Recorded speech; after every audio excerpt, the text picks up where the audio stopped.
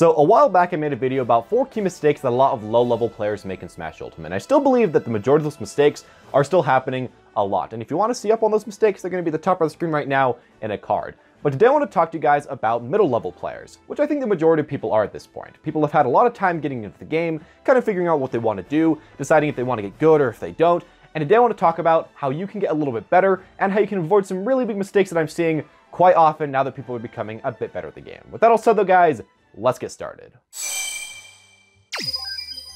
The first mistake that I see a lot of people doing is unnecessary movement, or essentially just running around and using a ton of movement for no exact reason. Now, of course, when you look at the top players, especially in the recent Genesis matches, they're running around a lot. But when you also look at them, they have good reason to move. They have good reasons for essentially everything they're doing. When you see a Genesis player playing, they're going in, they're going out, they're baiting, they're trying to get the exact right time to get on their opponent's shield. They really do have reasons for every single one of their movements. But a thing that I see with a lot of lower or middle level players is that you're running around without a real purpose to why you're running around. Because, I don't know, it feels like when you're just running all over the place, dash dancing, you're playing really well, while in a lot of situations, that can actually be hurting you. The one thing you want to remember about dash dancing and running all this is that when you start a dash, it actually makes it that you can't do a few actions. You can't shield for a little bit, you can't even really attack for a little bit, all you can do is use a dash attack, and as well jumping becomes quite a bit less safe to do. So, what does that mean for you as a player? Well, it means that if you just keep dash dancing all over the place all the time, your opponent can actually just straight up hit you out of it. And if you don't have a real reason why you're moving around like this, and if you aren't really going for anything specifically, if you're just running around because you want to, that obviously is just going to limit options and makes it that you aren't playing better. A lot of the times I know it makes you feel like you're playing better, it makes you feel like you're just doing so much stuff because you have all this movement down, but remember, why you're moving matters a lot more than how much you're moving. Now, in addition to this, I wanted to mention that a lot of times, more precise movements can actually be more important. Now, of course, for the majority of the time, you see people running around, dashing around, using really fast jumps and fast falls, but as well, you also see a decent amount of people walking, and a decent amount of people walking and shielding, and even some people rolling at times. So moves that are a little bit slower than just plain up running. And initially you'd say, hey, that's probably not the best idea in the world. I could be having more success, more speed, put that all together to work out better. But sometimes slowing it down, making sure you have the exact right spacing, making sure that you are 100% ready for your opponent pretty much at any time, that you're pushing up slowly, that you're getting that space, getting them near the ledge while not really applying way too much, pressure on yourself, I guess, by forcing yourself to dash. That can be in a lot of ways more important.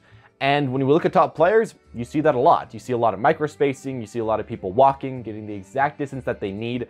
And yes, you do have to kind of decide for yourself, do I want to walk, do I want to run, do I want to jump, what do I want to do?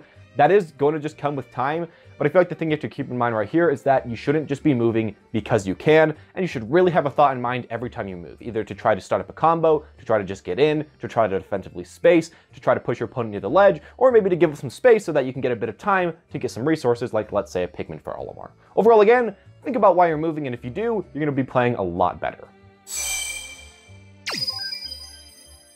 The next thing you're going to cover is something that is, I guess, pretty specific, but I really wanted to go over this as I feel like it's a big mistake that a lot of people make, and a lot of people were asking me to be a little bit more specific in my last video, so hopefully this one can click for a lot of you. Now, this is that I feel like a lot of people go on the offense in a very unsafe way. And a lot of people don't really realize that they're doing this. In a lot of cases, when you're going offensively, you just jump towards your opponent, you press an attack, and you see if it hits or it doesn't. And that's in a lot of ways what people do. Now, sometimes people wait and bait out these attacks, sometimes they don't. That's another way a lot of people go for. But one thing I want to say right here that you should start trying to do if you want to get better offense is honestly trying to land in different ways, trying to cross up your opponent, and as well going for tomahawk grabs, essentially just jumping and then landing and then going for a grab. Now, I feel like this is really the big trifecta of things that you should try to focus on, as in a lot of cases, people just don't really do this that much. In a lot of cases, as I just said, people just go in, they attack, they repeat that same attack over and over and over again, and it leads to some big problems. Now, the thing is, if you are landing offensively sometimes right in front of your opponent and sometimes really far away from your opponent with defensive spacing, if you are sometimes crossing up your opponent's shield while sometimes specifically not crossing up your opponent's shield so they don't really know where you're going to be when you land, as well if you are specifically using quite a bit of your time actually just jumping towards your opponent and not attacking and just conditioning them into thinking that you're going to attack, and then they throw out an option, you dodge it, and then you can attack them, or by going in for a tomahawk grab in that situation, you're making it a lot harder on your opponent to know what you're going to be doing and a lot harder to essentially just punish you for going aggressive.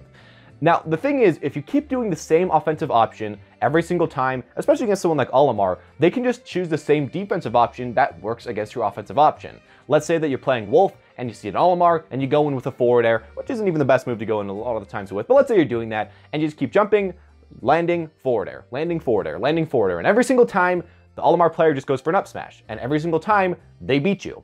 And you just keep doing that. And you're making the job for the Olimar player very easy. I mean, they're essentially just doing the same thing again and again, and they're beating you without really any thought. Well, on the other hand, if you happen to sometimes jump towards him and then actually back up a little bit, don't throw that forward air, he throws that up smash because he's kind of used to it, and then you jump in, use a dash attack, use a grab, use a jab, use whatever you want to, or even jump again and go for forward air after that when he's not quite ready for it. That can catch a lot of people off guard, that can get a lot of damage out, and that can really open up your offense against people that are just, choosing one option that seems to beat you every single time you try to beat it. Now, with this in mind, you are going to have to learn how to space offensively against your opponent as well. I know a lot of people, when going on the offense, just kind of hold towards their opponent, try to land really close to their opponent, and just get as close as they possibly can. And that can be okay in some situations. But again, when you look at a lot of top players, especially a player like Zacharey playing Wolf, a lot of the times he'd actually space his nair to be just at the tip of the opponent's shield. If it hit, he could go in. If it missed, he could hold back and then be safe. Learning how to space your different attacks, learning how to know, if you're going to be close enough to cross up your opponent's shield and not, that's some stuff that, of course, you're going to have to put time into the lab with, but practicing and spacing and making sure that you're using a lot of your offensive options safely, that can make you do a lot better. And as well, it can make so that your opponent just can't easily punish you every single time you go for an offensive option. Overall, these two things I think are very important for offense, and a lot of people are kind of failing at these, so I feel like these are things that you should mainly focus on. Now, the third thing I wanted to talk about is one that actually I think makes sense to a lot of people to do, but you really shouldn't do that. And that is using the same exact strategy in neutral every single time, and specifically using the same optimal strategy in neutral every single time. Now, if I'm going to be going into this, I feel like a lot of people kind of realize at a certain point that their characters have certain things that are really good, and certain things that they can keep using over and over again and seem to be having pretty decent results. Whenever they talk about the character, everyone says, hey, this is probably the best thing you should be doing. So, of course, you're going to be doing that. That just kind of makes sense. But the problem comes when you do this over and over again, your opponent is going to be developing counterplay, and that's going to be hurting your character and hurting you as a player a lot. Now, for some really, really specific examples, we could be talking about Pichu. A lot of the times I hear as Pichu, because I've been playing him a lot, that I should just be full hop jumping, throwing out a Thunder Jolt, and then going in with that Thunder Jolt. Probably into either, a dash attack, or an up tilt, or most likely into a grab. So let's say I get into a match, and every single time we get into neutral, I jump and I go for a Thunder Jolt. Every single time. Sure, the first few times that might work out okay, I can go in with that Thunder Jolt, it'll be great, but if my opponent gets used to me doing this, they can simply just jump over that Thunder Jolt when it gets to them, know that I'm probably going to be going for a grab or, an up tilt or something, jump over that, and then maybe hit me with a back air or a down air, or really just punish me any way they want to. If I just keep using the same strategy, essentially every single time I get the opportunity again, that will get punished, and people will figure out how to play around that. And that's one thing that I feel like a lot of people, realize, but they don't really implement into their play. If you are doing the same optimal strategy and it's not working, then change up your strategy. I know a lot of people playing somebody like, let's say, Ike, are playing him, they're using Nair a lot, they're essentially approaching, going away with Nair, all of that. But when you see a character, being played by someone like MKLeo, he's not always going for Nair. Sure, he is using it in a lot of situations, that is probably his most optimal strategy to use, but he mixes it up with stuff like forward tilts, up tilts, sometimes even forward airs, and a lot of times with grabs, and it kind of works for him, as you see. His opponent doesn't know exactly what he's going to be doing all the time, and while he's still maybe probably using the main optimal strategy most of the time, definitely not all the time. Definitely still keeping his opponent on his toes. So yeah, make sure to do that. Don't become way too predictable, because an optimal strategy can eventually become a bad strategy if your opponent knows exactly how to counter it, which will happen a lot if you just keep trying to use it every time it's applicable. The fourth thing I want to talk about is one that I've heard from a lot of top players that I agree with, that is crucially important to do. That will make you do a lot better in your games, that will make you just have a lot more potential in the long run, make you enjoy the game a lot more, pretty much give you every single good thing you want. And it's really simple as well, and that is, simply put, playing a character that you think can do really well, or playing a character that you think is actually good. Now, this doesn't necessarily mean playing a character that is top tier, or that everyone else thinks is good, or that everyone else thinks has a lot of potential, but specifically playing a character that you personally believe has a lot of potential, that you personally believe could do really well with, and that you personally believe you could actually win with, and that you don't just lose every single game because you're picking this person up. I feel like this is very, very important. And it matters because you'll only do as well with the character as you think you're going to do.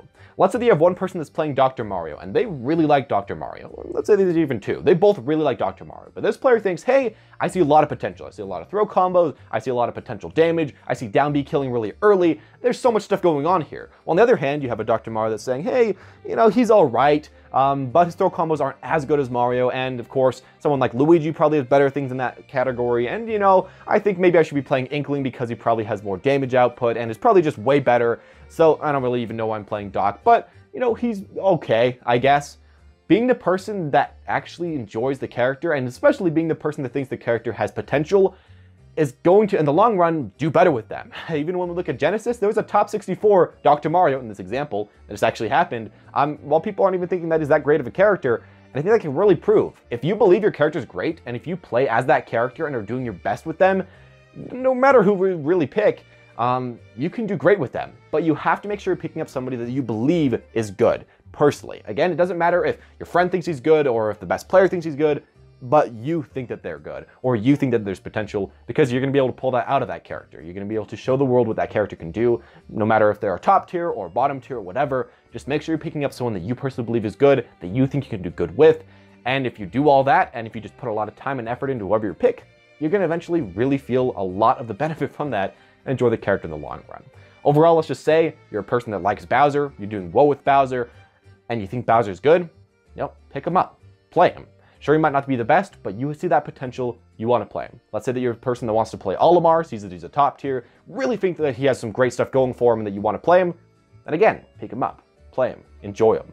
I feel like this is one of the most important things. Just make sure you aren't playing a character that you personally don't believe in, because if you are, eventually you're probably either going to swap characters, or on the other hand, get bored of the game because you don't feel like you can get any better, or on the other hand, just complain about your character all the time, and no one really wants to hear that, and that's going to make the game a lot more frustrating for you. So please keep this in mind. I feel like this is one of those big important things. And I guess the game's been up for a while now, so you might have already done this, but I feel like a lot of people kind of haven't, and this is really important. So there you guys go with that. And there you guys go, 4 key mistakes that I see a lot of middle level players doing right now in Smash Ultimate. Now, if you guys enjoyed, make sure to hit that like button and maybe comment down below what are some personal mistakes you've been seeing a lot in yourself or in people that are playing really bad. And there you guys go, 4 key mistakes that I'm seeing a lot of middle level players do. And there you guys go, 4 key mistakes that I'm seeing a lot of middle level players doing in Smash Ultimate. Now, as always, if you guys enjoyed, make sure to leave a like and comment down below what are some big mistakes that you personally been seeing from either yourself or from other players near your skill level that you think people could maybe work on, and that'd be cool if you guys shared that. As well, if you want to see another video like this, top part of the screen right now is a card to a playlist of more Smash Ultimate discussion videos like this, and specifically a 4 key mistakes for low-level players that might be helping you out if you just want to get better from the get-go, or just feel like you have some other mistakes you might want to be helping yourself out with. Now, as always, guys, thank you all for watching. Hope you enjoyed. If you want to see more videos like this, as always, hit subscribe or that notification button, and maybe comment down below what type of video that you'd like to see in the future that's similar to this, or another tip video that you think would be really helpful for you guys. As always, guys, thank you all for watching. Hope you enjoyed, and have a smashing day.